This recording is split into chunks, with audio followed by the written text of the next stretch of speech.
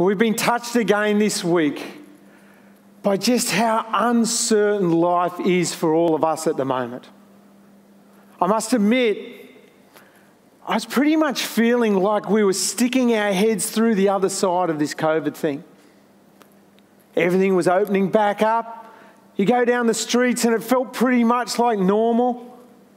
And add to that the vaccine being rolled out or not being rolled out. And I was kind of feeling like we were pretty home and hosed.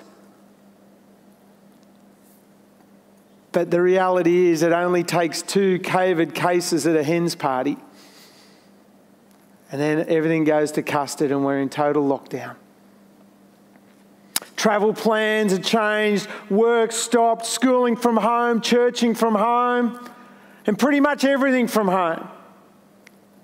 And then yesterday we're thrown into another tailspin in Brisbane. Everything's back on. I suppose it gave us a bit of a sense of what our friends in Sydney and Melbourne have been going through over these last 12 months, and we give you guys a shout out. You know, life as we've known it still has this high level of uncertainty. So today, when everything feels like you're walking on quicksand, I don't know about you, but I hunger for some solid ground.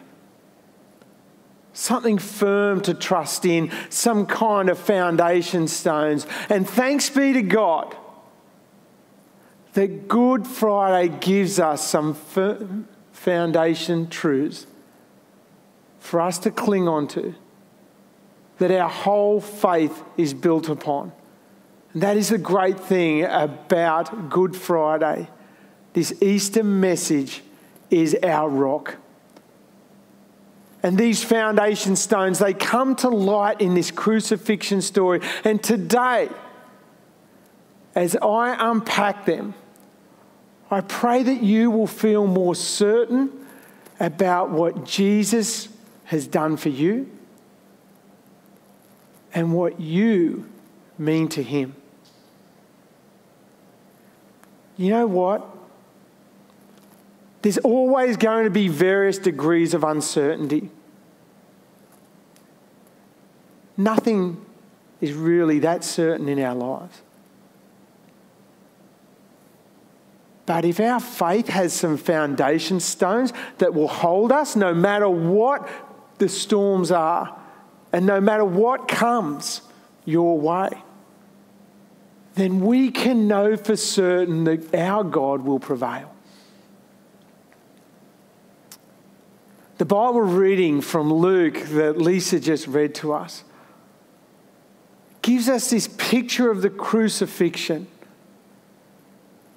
And we look down, we look into this disgusting story, this disgusting scene of people mocking, cursing, robbing Jesus of his possessions, while he slowly dies this most inhumane death. It's actually hard to fathom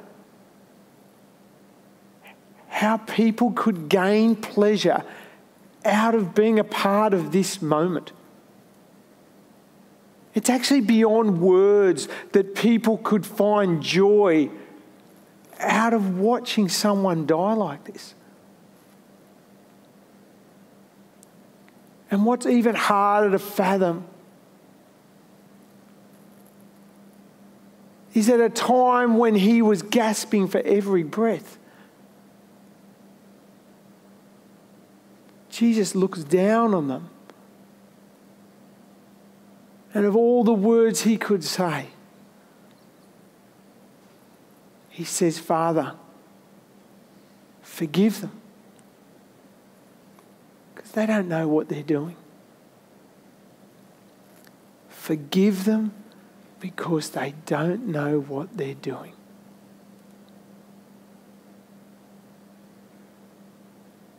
You know, Jesus isn't excusing their actions. He's not saying, look, they don't know what they're doing. They didn't mean to. Actually, they just slipped up. No one ever told them that you shouldn't hurt people. He's not saying forgive them because they don't know the pain that they're inflicting. You see, Jesus was looking at this from a spiritual perspective. And he sees them as people blinded and enslaved by sin.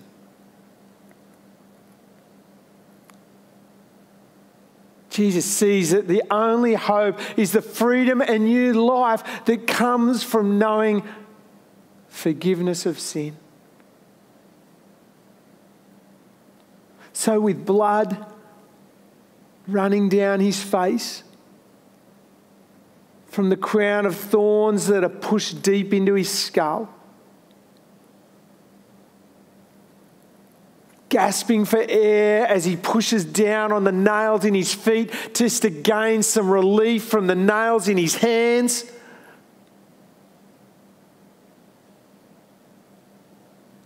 His body whipped and broken, struggling to stay conscious.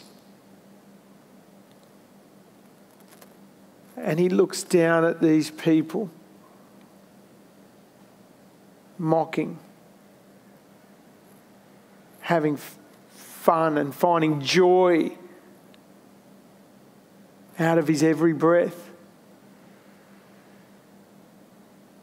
And Jesus' focus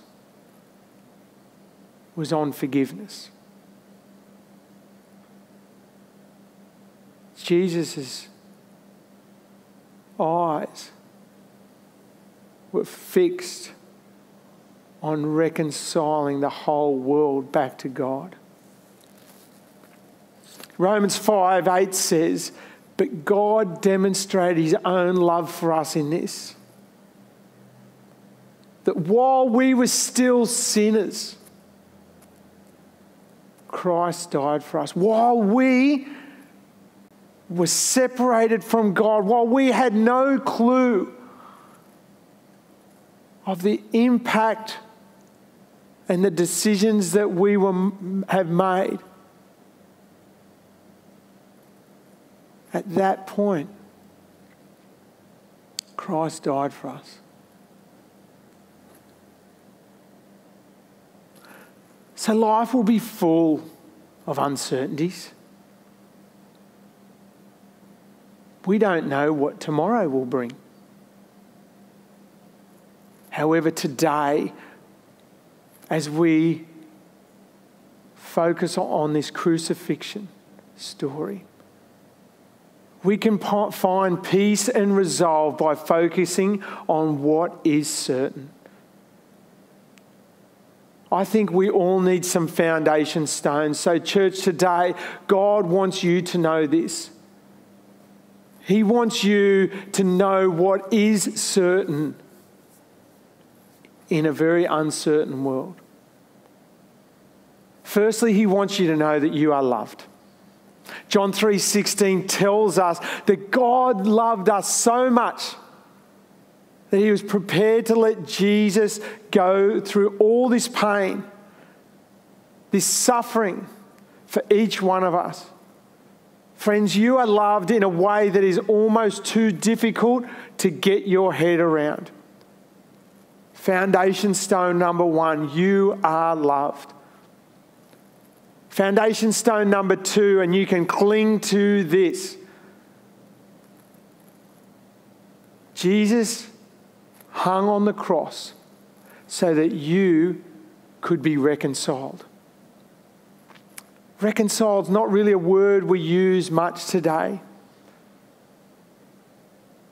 But it's about the fact that a penalty had to be paid for your sin and mine. And Jesus paid that debt.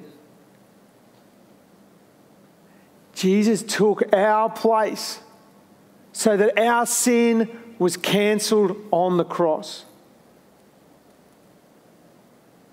so that we didn't have to pay any penalty for our sin. There's an old song that sums this up, and it says, Jesus paid it all to him I owe. Sin has left a crimson stain on me, but Jesus washed it white as snow. That's our story, that we have been reconciled.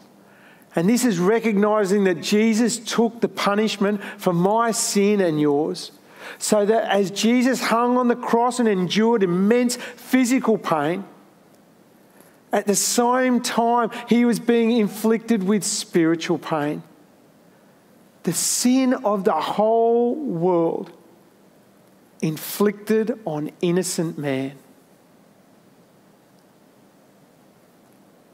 And foundation stone number 3, and this is where we really want to lean in this morning.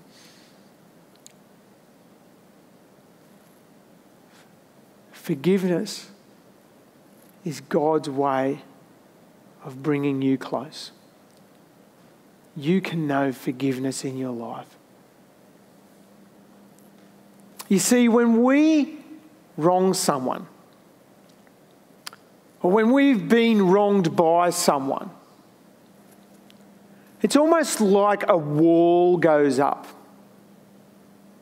It's like we build this thing between us and them. The relationship changes, either consciously or subconsciously. It might impact the way we feel about them, what we might say about them or speak about them, or even how we care about them. When relationship has been broken, this wall goes up. And friends, if left alone, the wall gets bigger and the impact even greater. And I'm sure we can all think of times where we've seen this. And you know what? Usually we're pretty good at seeing it in other people. But forgiveness is God's way of breaking down the walls. Forgiveness is God's way of breaking down the walls between us and Him and between us and others. You see, when Jesus looked down from the cross, and with the only words that he could say, he said, "Forgive them." He was saying, God, I don't want there to be any walls that separate people from ever being close to you. Forgive them, God. Break down the walls. Forgive them. So as we think about this idea of forgiveness, I just want to touch on 3 things that impact us experiencing God's forgiveness. Firstly, we are impacted by the walls because maybe we've never or we haven't asked for forgiveness. We haven't actually recognised that that's a thing. But 1 John 1:9 says if we confess our sins, He's faithful and just to forgive us our sins and to cleanse us from all unrighteousness. You know, early on in the 12-step program, it talks about laying down your stuff. Confession is a big part of it. And when we talk about saying sorry, we're not talking about the little kid's sorry. Now, I don't know, none of us ever learnt this. No, it wasn't a taught behaviour that someone had to say, look, we're going to teach you how to do this as a little kid. But ironically, how come every kid learns how to say sorry in the most uncaring way possible. You know, mum says, right, you've hurt your brother, now say sorry. Sorry. We all know how to make it sound with as little caring as possible. We don't really mean it. That's not the sorry that we're talking about here. Because that's not really saying sorry. That's being, for once, obedient. You see, confession and saying sorry is about acknowledging where you have gone wrong, how you'll do it different, even better. Saying sorry is knowing in your heart that you want to make right so that this isn't a thing anymore. That's confession. That's asking for forgiveness. And secondly, forgiveness is impacted because sometimes we struggle to forgive ourselves. We struggle. Maybe God's let it go, but we haven't forgiven ourselves. Now, I want you to know that we are in a spiritual battle, and Ephesians 6:12 there, it focuses on this. The enemy wants to do all he can to keep those walls up between you and God. Whatever he can do, things to keep you separated from God, he's in for it. So he speaks lies at us. He's going to tell you things to make you feel that you aren't really forgiven. You're not worthy. You're too bad. Don't ask for forgiveness because you're just going to do it again. God doesn't trust you. You've tried this before. Give up. Shut up. You're a stuff-up. Have you ever heard these lies? And often the thing that separates us from God is not his forgiveness of us.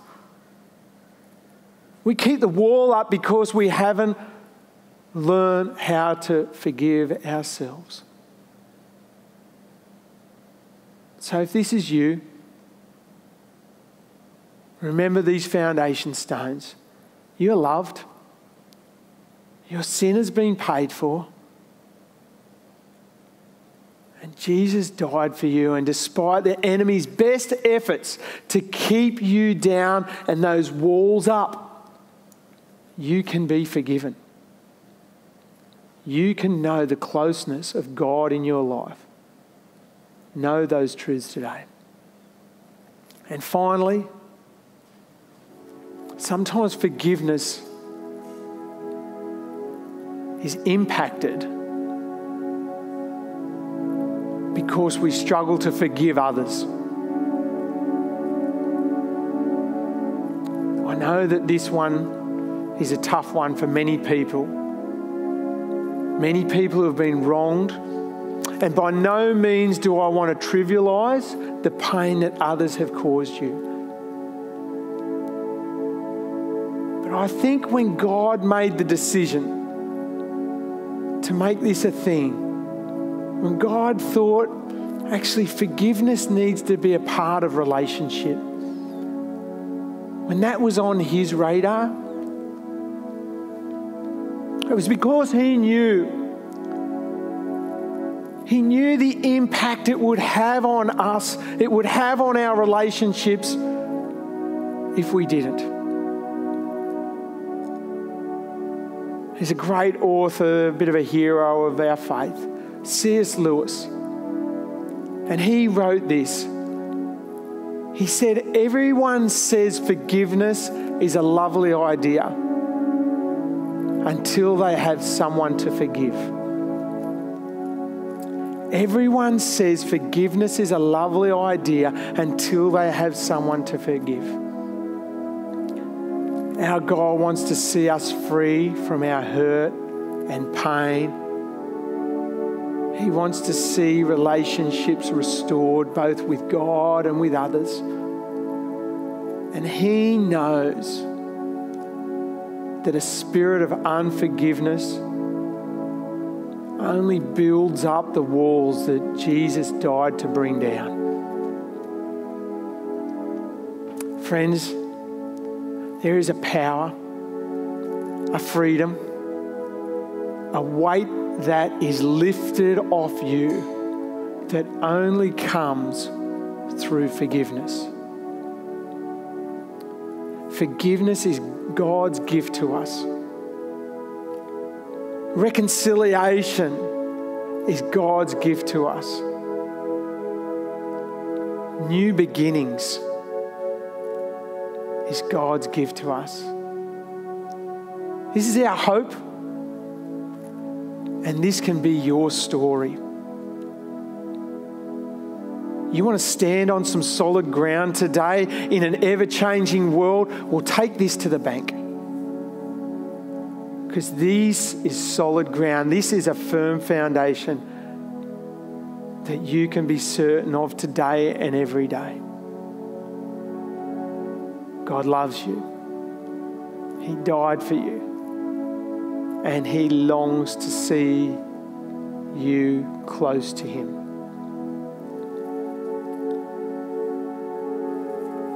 You know, when Jesus hung on the cross, as much as He didn't want to go through all that, He was prepared to, because He knew it would mean something. He was prepared to pay the cost because He knew it would mean something. So I want to ask you today, what does it mean to you?